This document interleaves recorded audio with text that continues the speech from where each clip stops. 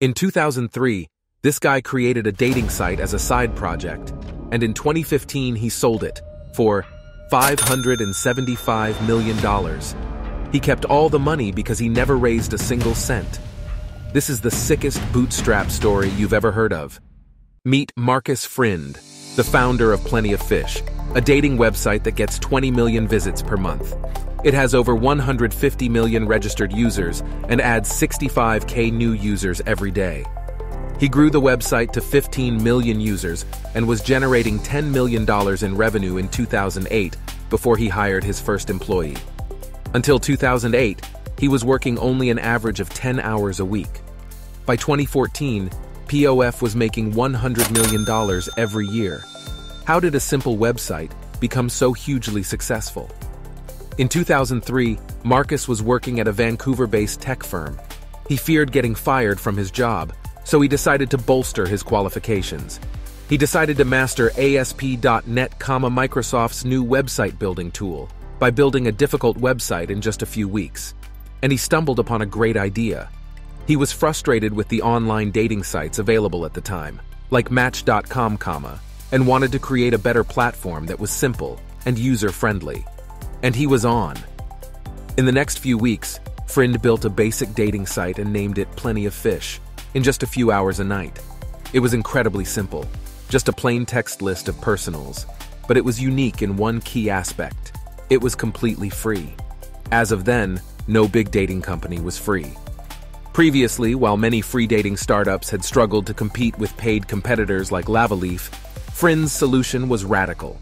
Instead of competing with Match.com, he created a low-cost site for users not ready to pay.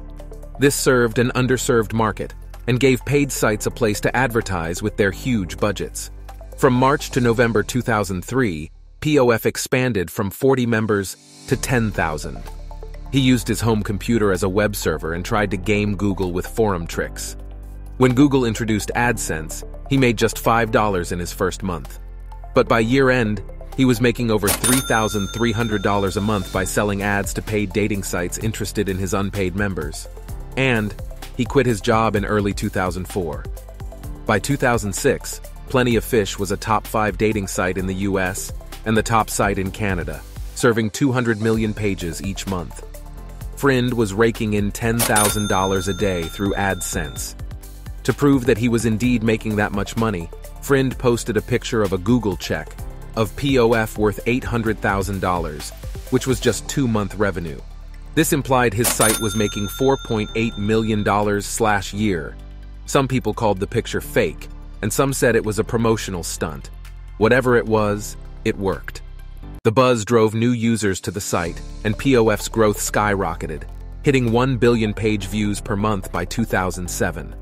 5 things that differentiated POF from other dating websites. 1. Pricing strategy. POF was completely free for users, unlike many other dating websites. This made POF more accessible to a broader audience and helped to attract more users. 2. User feedback. Friend listened to user feedback and made changes based on their suggestions.